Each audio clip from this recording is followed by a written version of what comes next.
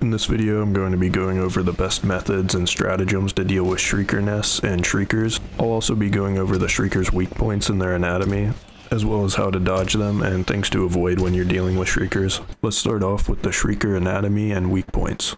The shrieker wings, legs, and abdomen are all vulnerable to light armor penetration, and are also moderate weak points.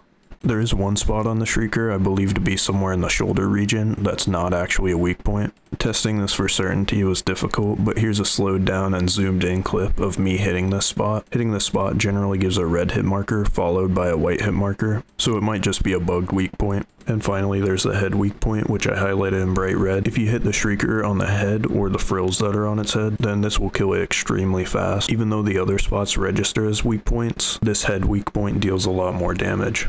And I'll go through that all again. Everything that's highlighted in orange or darker red is going to be a normal weak point. The yellow is not a weak point, and the bright red spot is a critical weak point. So just because you're getting red weak point hit markers doesn't mean you're necessarily hitting the weakest point if you're not hitting the head.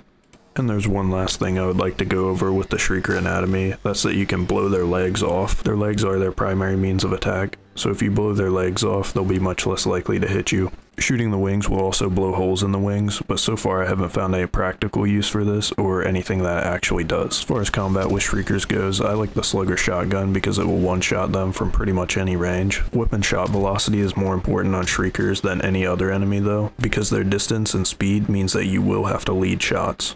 Pretty much any shotgun is good for shriekers, as long as it has good velocity, but most automatic weapons can take them out fairly easily as well. One thing to be cautious about is if you're shooting a swooping shrieker, it will do a lot of damage when it falls down after it dies. The entire shrieker body turns into a hurt box when they die while swooping, and this deals massive damage to anything it touches. Like right here, it kills the other shrieker just because it touched it after it died.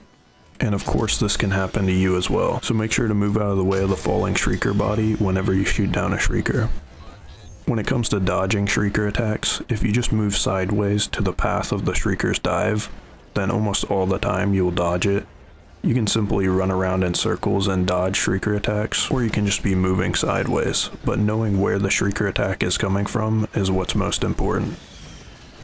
Let's move on to how to deal with shrieker nests. If you get close enough to a shrieker nest, then you'll be able to call in a hellbomb stratagem. If you do call one in, make sure to throw it close enough to where it can blow up and hit all of the shrieker nests that are in the vicinity. The hellbomb's really great for taking care of the nests and killing everything, but the problem with the hellbomb is that if you have a lot of enemies chasing you, then they will attack the hellbomb and they'll also just swarm it and attack you. So actually arming the hellbomb can be extremely difficult. If you do use the hellbomb, then you have to have a big clearing, or you have to have a squad that can clear very well.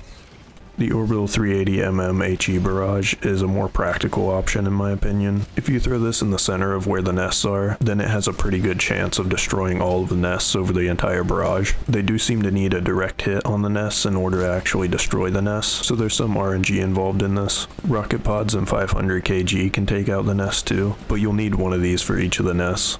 Barrages and hellbombs are great, but an even better way to take out shrieker nests is from afar with a recoilless rifle or expendable anti-tank.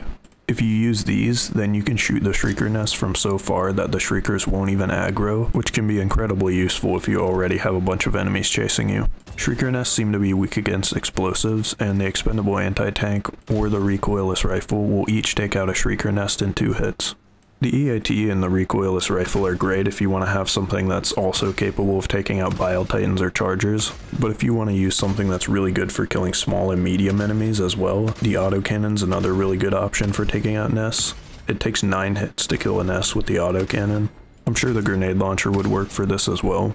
And I also tested the railgun on unsafe mode. It didn't seem extremely effective and was taking a ton of hits. I think the reason for this is that the nests just have an explosive weakness.